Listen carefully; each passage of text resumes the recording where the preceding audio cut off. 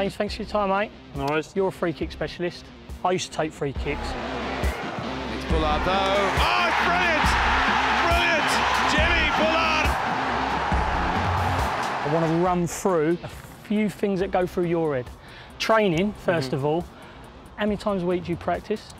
2 or 3 times. Depends if obviously we've got games during the week, but try and obviously practice as much as I can, as much as obviously how good you feel. So I'm very detailed. I literally, if it's a Nike ball, logo, I'm pointing that, and I used to always have a run up. I'd imagine a 90 degree. Do you get what I mean? Are you as detailed as that? I always start off by bouncing the ball twice. Give me your routine. That's just my sort of like, you know, this is the start of my routine, and I always sort of face the ball sort of at me with the Nike sign that way, and then like not sort of 90 degrees, but sort of 45 degrees back, just 4 steps. Okay. That's mine. Then I sort of shuffle a bit just to try and set myself. And then I just try and look at the wall and see whether there's like a weak point in the wall or whether the keeper's standing, but obviously it depends on the opposition. And I always had a favourite side.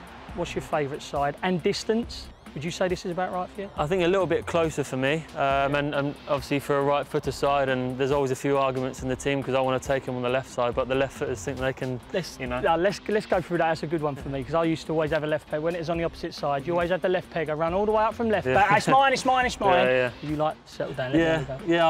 I've had a few run-ins with you know, with a few of the lads about you know, the left footer taking it and the right footer taking it, but I think we need a little competition during the week to try and see, you know, who gets the bragging rights on the day. Okay. You give me one, all the way through your routine, nice distance, you pick a distance and show me one, mate. Cool. Never had a problem getting under them?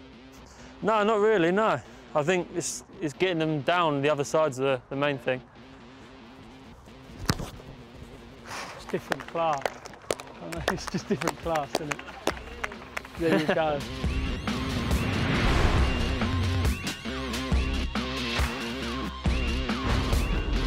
Is there any free kick where you scored where you that you've been so happy with that sticks in the back of your mind?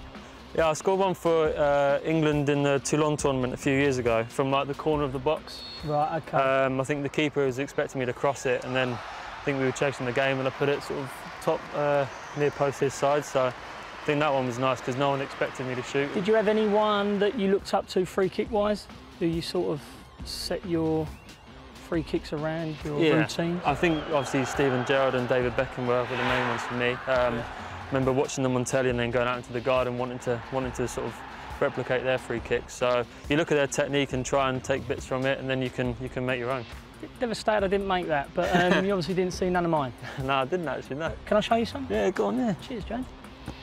Right, what I've done, I'm going to talk you through mine. As I said, I've always had a problem getting under it. Do you never nestle yours, no? No, I always do the opposite. I try and get on a nice bit of turf.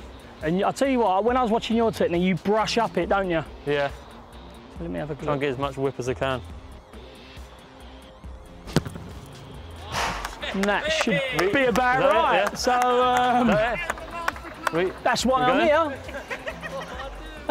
Cheers, James. I'll get on YouTube later. Thanks for coming. Just put in Bulldog on YouTube. That'll do, you kid.